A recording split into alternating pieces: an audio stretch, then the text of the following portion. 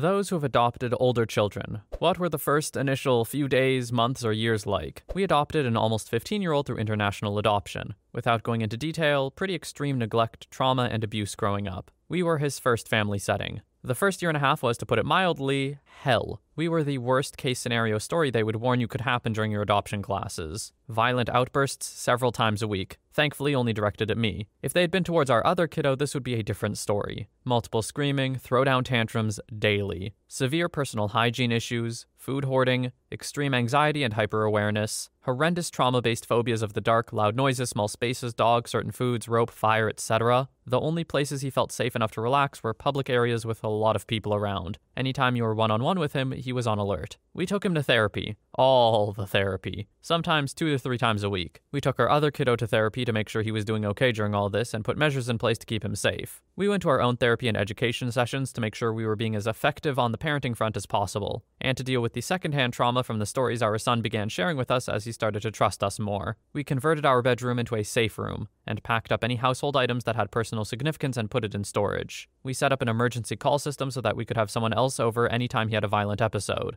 as he would immediately calm down if there was a witness. We enrolled him in a class to help him learn social and life skills, and we took him to karate class, which, given the violence, seemed like a terrible idea to a lot of people, but they helped him learn to feel more safe and in control of himself. We got him on a medication for his anxiety, which helped tremendously. About a year in, something clicked for him. I think maybe he finally realized we weren't going to abuse or neglect him, and that it was okay to let us in. He'd spent a lot of time trying to drive us away to protect himself. If he didn't care about our family, he wouldn't hurt as badly if we, in his words, threw him away. Spaces between outbursts started getting longer. The food hoarding, stealing, and personal hygiene issues disappeared. He started taking on more personal responsibility. He began participating in family activities and wanting to spend time with us. It has been nothing short of breathtaking watching him change and grow. We are nearly 6 years in now. Our son no longer has violent outbursts or tantrums. All grandma's antiques are back on our mantle. His phobias, while not completely gone, are far more manageable. Our goals from him have gone from keep him from ending someone and out of jail to help him live independently and pursue his personal goals. And he changed his last name to ours. I get handmade cards for my birthday, and sometimes he gives me hugs just because. Parenting isn't supposed to come with prizes, but that first "I love you, Mom" was perhaps the greatest gift I've ever been given. Sometimes he tells me,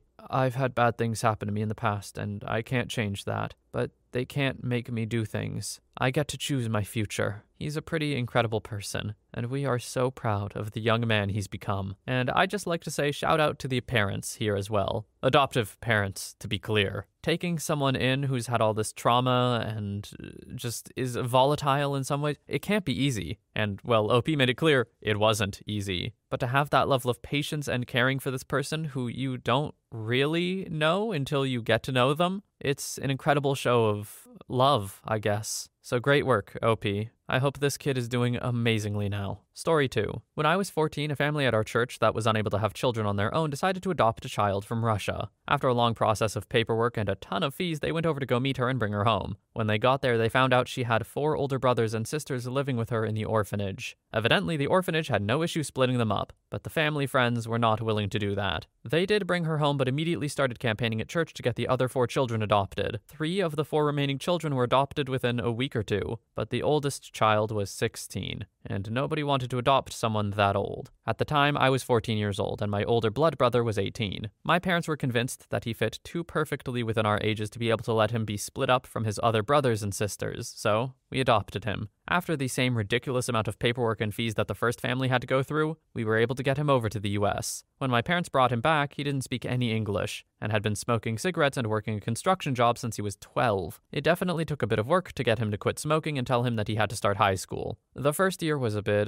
weird. We kept an English to Russian dictionary handy at all times to communicate, and we made a lot of borscht to help him feel more at home, which we found out later he hated. He loved computers and playing games and was able to find friends at school very quickly with the same interests, which was great, because people who play WoW all the time tend to stay out of trouble. He was actually really intelligent, and was able to catch up very quickly in school, but constantly used misunderstanding the language to get away with things. My parents did not let it slide, though. They would pull out the English to Russian dictionary and lay out how he screwed up. They were always sure not to single him out, though. When I messed up, they punished me exactly like they punished him, so that he could see it was no different for anyone else. Early on, he definitely tried to bully me, but he capped out at 5'5", and I grew to 6'2", so that didn't last long. I always enjoyed video games too, and we were able to start bonding over that as my older blood brother went off to college. Me and him never had a lot to talk about, but we would sit quietly and play games. I always kind of thought we just weren't very close. But as time went on, I realized it was just an understanding that we were very different people, but we were there for each other. After a year or so, it was super normal. He was just part of the family. The biggest thing my parents did to make sure it was clear he was part of the family was to make sure they went to every single activity he was a part of. Every track meet, every school function, every church event, they were there. And they always dragged me along too. At the time, I hated it, but I realize now that they just wanted to make sure he never questioned whether or not he was part of the family. After high school, he went off to college and graduated and is now a successful construction manager who makes way more money than me. And he's not afraid to give me crap about it. I mostly see him at family gatherings, of which he comes to every single one by choice. But when we see each other, we immediately pick back up where we left off and try to hit each other in the nuts because, hey, he's my brother. Story 3. We adopted our 2 boys out of foster care when they were 5 and 4. Not necessarily older, but older than typical. They were being abused in their foster home emotionally and physically, but that separation still took its toll. First, understand it's a bit jarring to have no kids one day and then the next you have 2 who are fully dependent. It's obvious, but still nothing you can be prepared for. Next, know that if they come from a bad place, they are going to be sure you are bad as well. They will be convinced no matter how nice you are, you'll do something awful soon. They'll test you, and they'll misbehave to test you. They'll conspire to test you. But persistence will make a difference. You'll get frustrated, but the rewards of giving these kids a stable, loving home will never, ever be replaced. It's been 10 years since we adopted them, and they're my best friends. We've seen them through so much. And while I certainly haven't been a perfect parent, I'm proud I've provided them a path and future they likely would not have had otherwise due to no fault of their own. Story 4. I adopted my daughter when she was 8. She's 13 now. She's a pretty easy person to get along with, so we didn't have any of the horror stories you've read about. However, certain challenges were inevitable. She and I are very different people, and her temperament and maybe her personality was already pretty fully formed when she moved in. So while my son, adopted at age 3, and I can talk about things like politics, my daughter is not interested. This is just one example of a challenge where we recognize the difference in one another, and it took a while to figure out how to be close mother-daughter in spite of those differences. Probably the biggest thing though is if you adopt an older child, you must recognize and respect that their loyalty will always be divided, and that's okay. I know she loves her biological mom, and I wouldn't have it any other way. I know that she feels divided between her old life and her new one. My goal is just to make the division as easy as possible for her. So, what's it like? Challenging. Less so for me than many other people because my daughter was fairly easy and I'm pretty flexible. Is it worth it? Hell yes. Story 5. We adopted my sister at age 12. We'd fostered her for a year or so with her younger sister who was 3. The youngest got adopted, as well as the 2 other younger sisters who were 5 and 6. Eventually, it just left her. We'd had multiple foster kids before then that we hadn't adopted, but she'd lived with us for a couple of years by that point and was calling us her family, and we thought, why not? We loved her, and she would have been stuck in care for the rest of her life if we didn't. She experienced horrendous abuse at the hands of her uncle that started when she was a toddler. Absolute bastard animal of a man. This made her relationship with men, in particular my dad, interesting. She'd behave a little inappropriately towards him, but it was what she'd grown up with and had been taught, so we tried to be gentle with correcting it. She would get very, very emotional if she was yelled at, would pretty much just shut down. It was horrible. Her eyes would just sort of blank out, and she would have tears flowing down her face. But she'd pretty much become unresponsive and just stare blankly, unless you gave her some space to calm down. A guy yelled at her in the cinema once for rustling sweet bags too loudly, and she completely lost it and started trembling. I wanted to punch him in his stupid aggressive face. The other element was that it took a long time for her to stop being afraid of us. One time, she was jumping on her bed with a friend and one of the slats broke. It was loud and my mum went upstairs to investigate and apparently found my sister trembling and pale green with nerves. She thought she was going to be beaten. She also hides food under her wardrobe, presumably a habit from when food was a bit scarce. Overall, she's got a lot of problems and needs a lot of counseling, but she's now 15 and doing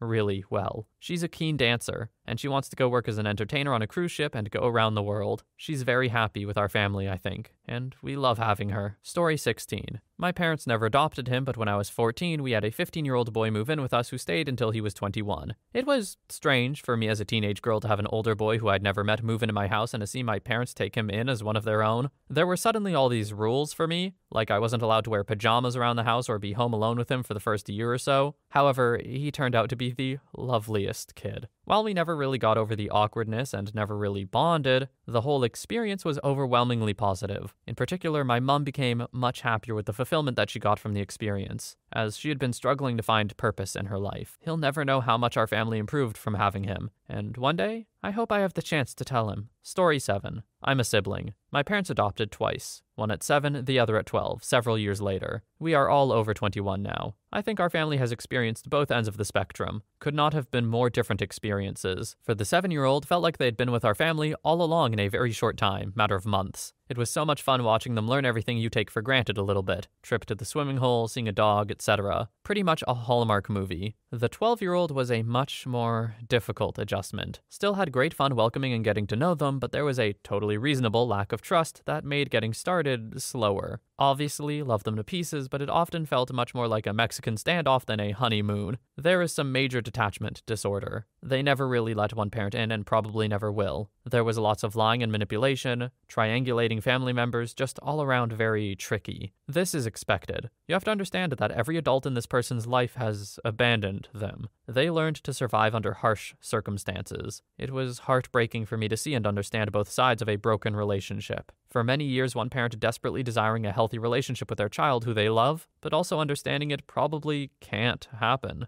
There is definitely a chip missing regarding empathy, but you roll with it and love them anyway. I know it was incredibly taxing on both parents and the child, but ultimately they had a safe place to grow and to learn, and that's the job. Good vibes are a secondary luxury. Adoption is very beautiful, but it can also be earth-shatteringly difficult. I have a lot of respect for adoptive parents. Parenting is already difficult without modifiers. It has been beautiful for our family and also very difficult sometimes. Adopting 2 children at different ages at different times, yeah, that must have been really strange for the parents in some ways. And from the sounds of it, OP is spot on. They got 2 polar opposite experiences. But all that aside, it sounds like the parents gave a really good home to these kids. And it's what every kid deserves, I think. Without OP's parents and people like OP's parents, people like the 12-year-old they adopted may never have had good homes. And growing up would have been, I don't want to say nigh impossible, but it wouldn't have been pleasant. Adoption, I think, is a super important part of society.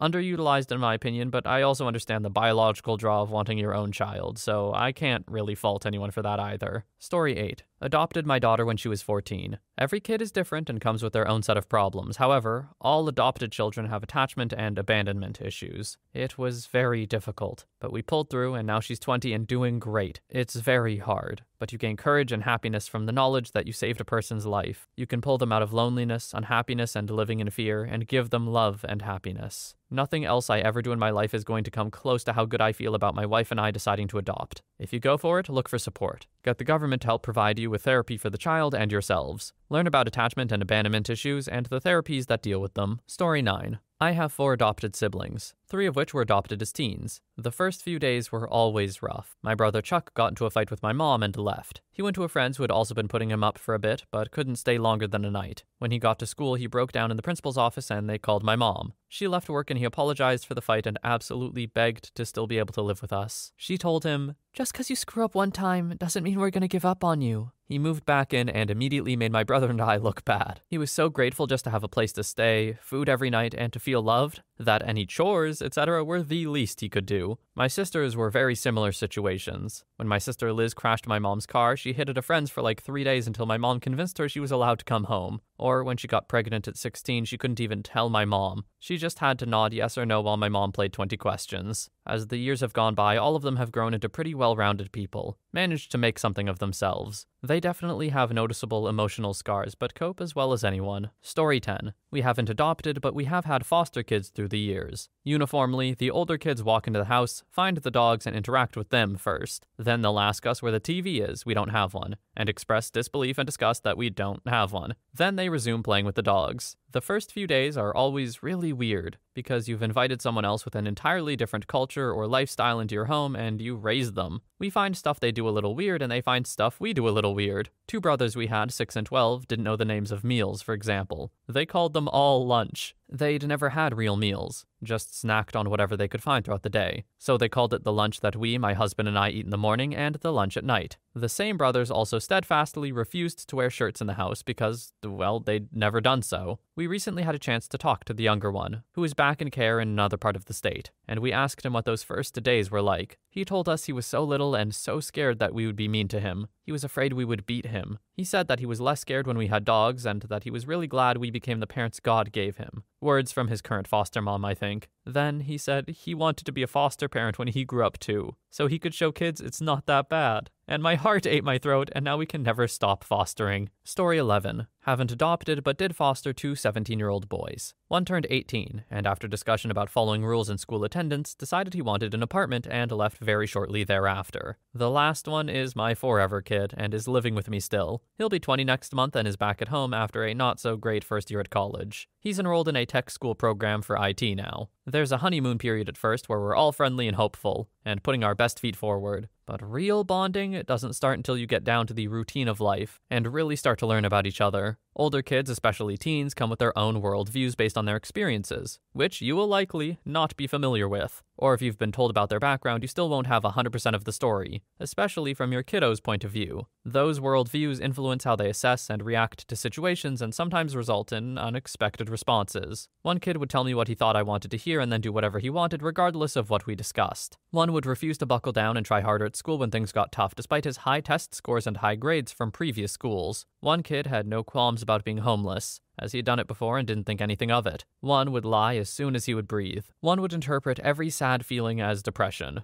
and was obstinate about learning coping mechanisms, placing a lot of blame on people other than himself, rightly or wrongly. It prevented him from taking responsibility for his own emotional well-being. All those issues, I feel, are partly due to inherent personality, and largely influenced by the overwhelming lack of stability in each kid's life. Both my sons had significant ACEs, including failed adoptions and moms who refused to step up to care for them and all of their siblings. They haven't been able to trust or rely on most adults in their life, and you're an adult, so why should they trust you? You have to prove to them that you'll stick around regardless. It can be really tough. It can also be really rewarding. But for me, the biggest affirmation in choosing to foster older kids is knowing that I can provide stability and a definite constant for my kid, when other people and situations have been unreliable. If a kid knows there's an infallible safety net, they know they can ask for the help they need in tackling challenges and addressing life issues without eroding that resource. Learning to adult is the biggest challenge an older teen/young 20-something can do, and being held accountable has been tough for my kid and me and my husband. I want to jump in and fix everything that I can to help make up for some of the crappy parenting and lack of resources my kid had as a child. But at almost 20, the best thing I can do is to expect and encourage him to do things for himself, while enforcing boundaries and consequences. I'm trying to help produce a self-reliant and productive member of society, who can grow up, get a job, and start a nuclear family of his own one day, as he has expressed a desire for, and not perpetuate cycles of abuse, criminal justice system contact, and self-destructive behavior. I'll continue to love and support my kid and hope for his success in life. I'll say it's a little more difficult to quickly develop a bond with the older ones because so much of the human bonding process comes from a release of serotonin and oxytocin generated through direct contact, which is easier with little kids and babies, because they need you more and are way cuter than most adults. But it does come with the older kids through connecting with their interests and needs and wants. Just a bit slower. Story 12. I adopted my two daughters when they were 7 and 10 from foster care. They came from a horrific home. They were both severely traumatized. First, going from no kids to a single, in my case, mom of two very broken children is not for the faint of heart. You need a very good,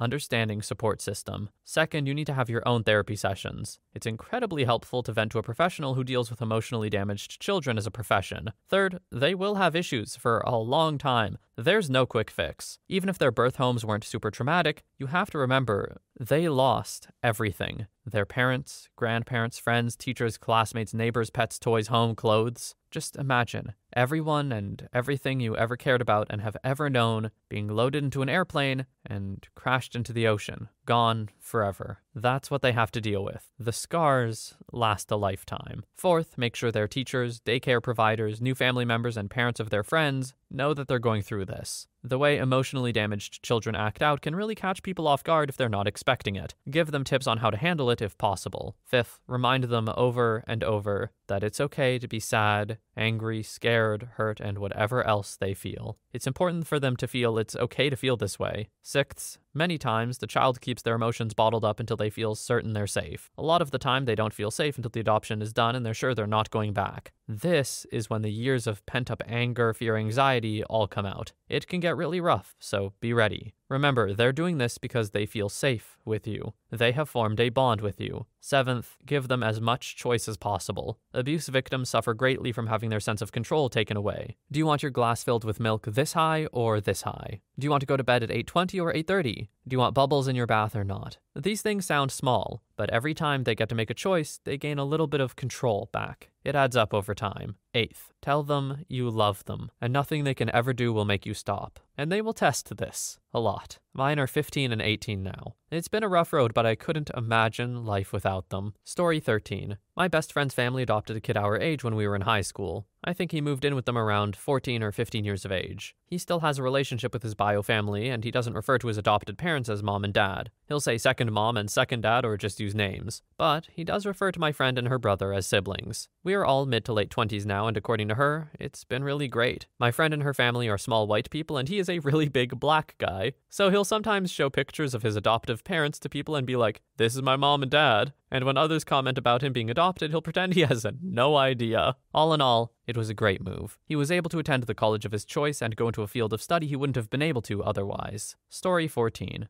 I have 2 adopted nieces, 15 and 16. They were 8 and 9 when adopted. One has had to live out of state at a very well-managed psychiatric facility / school of sorts for over 2.5 years due to severe emotional issues related to PTSD. The other is very well adjusted and a great student who excels in a broad variety of extracurricular activities and has a wide circle of friends. However, initially and for the first few years, the younger one acted out and got in a lot of trouble, requiring that she switch schools to an environment that better suited her needs and was more disciplined. She has also seen a therapist consistently since adoption. We believe the older one was abused more by the parents and their druggy friends due to her age, as well as her taking the brunt of abuse in order to protect her sister. It is very sad and one of the hardest stories to hear, parents or adults abusing and neglecting children. Even as babies and toddlers, this was the case for these girls, and their strength is truly admirable. I would break down every day coming to terms with this. Their biological parents also gave up their rights to the children and have had 0 contact whatsoever in over 5 years. Story 15. Does an attempt to adopt count? We wanted to adopt from the foster care system here in California. We have one biological son. I will refer to him as G, who was 12 at the time, though he was 10 when we first got the idea. We went with a private agency that specializes in foster to adopt, which meant extra classes and lots of extra help. Our foster care system is overtaxed. There aren't enough good families, and the social workers are burned out. Going through a private agency means I can text the social worker assigned to our case and get an answer right away, as opposed to trying to call the county social worker and maybe hearing back in a couple of days. We were very prepared and had a lot of support. That being said, we were not at all prepared and did not have nearly enough support.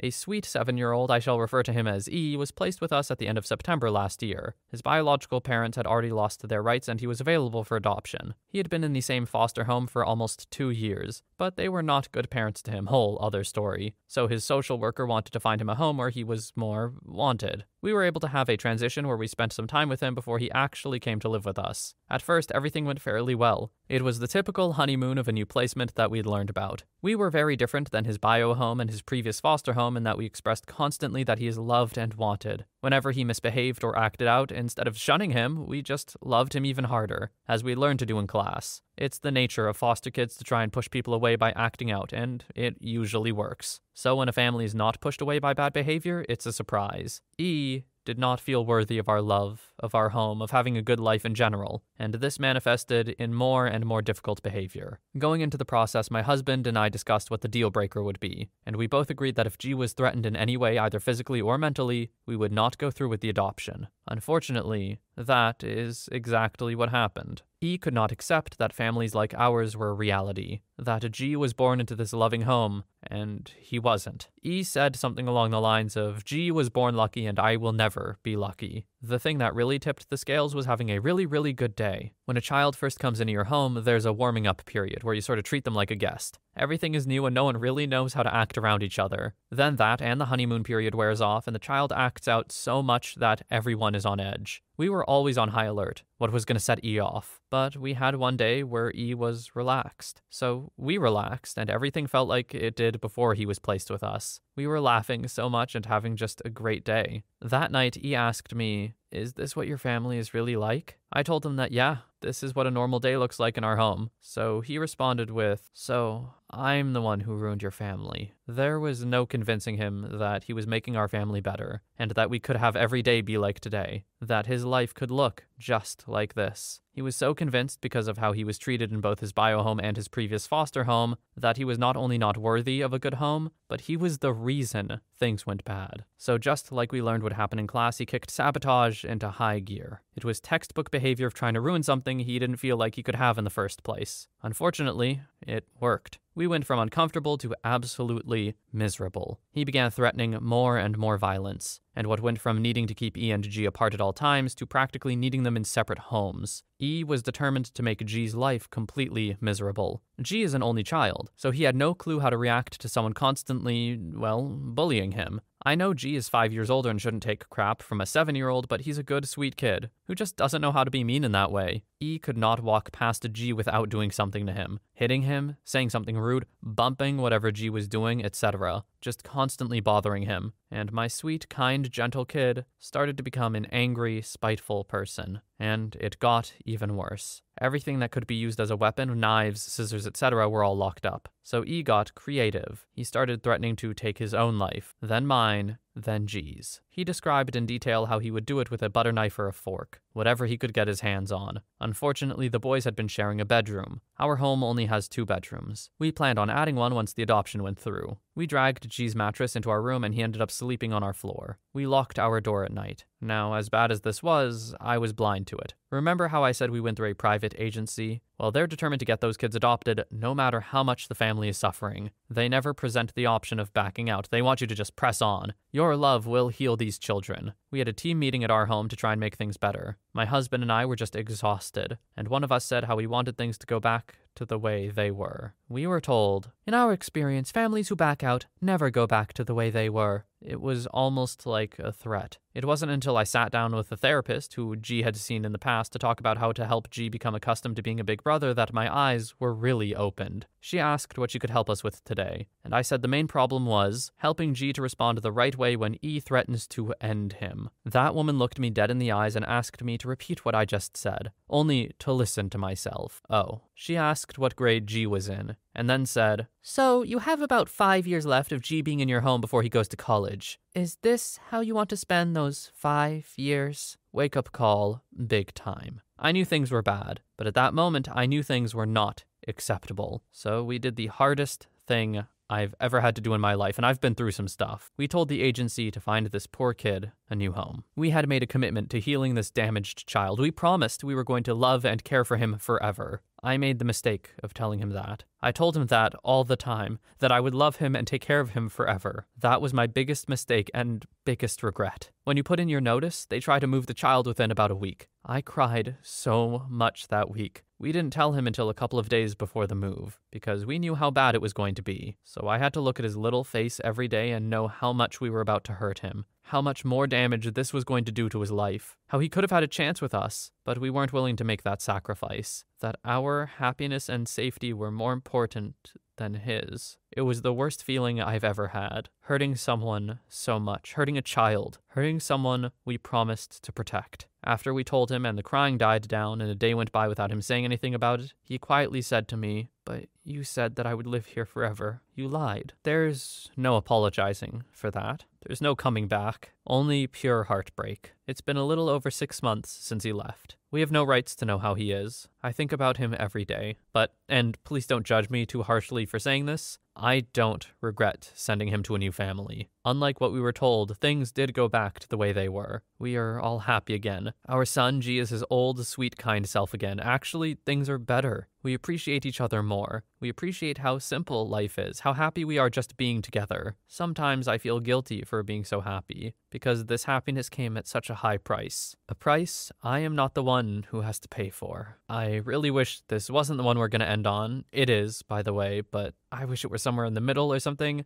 I think this is a very important story to be told, and I think Opie is really, brave for saying it almost. I know they just typed it on Reddit or whatever, but it's a huge story, first of all, and it's a very intimate one without an easy answer or a good resolution. And those are hard stories to tell. I don't think OP did the wrong thing here, but I don't know what the right thing is either. There probably isn't one. It's just one of those messy, complicated life situations. The child was a legitimate threat, it seems, to not only their other child, but also them. And if they were doing their best, which it sounds like they were, to really try to get him on the right track and it wasn't working, what more can you do, I guess? It's a horrible, awful situation, and the child doesn't deserve it any more than OP does. Things were just not right about this meeting of people, and it's heartbreaking because they might have been, they could have been, but they just weren't. And it's hard to say if it's anyone's fault in particular. We don't know all of the details, and quite possibly no one knows all of the details, only their own experiences of what happened. An absolutely heartbreaking story to end it on that absolutely had me in tears, you could probably tell. Anyway, thank you everyone so much for watching. If you're hoping to adopt at some point in your lives, I hope this last one doesn't dissuade you. But for now, have a wonderful day or night wherever you are, and I will see you in the next one.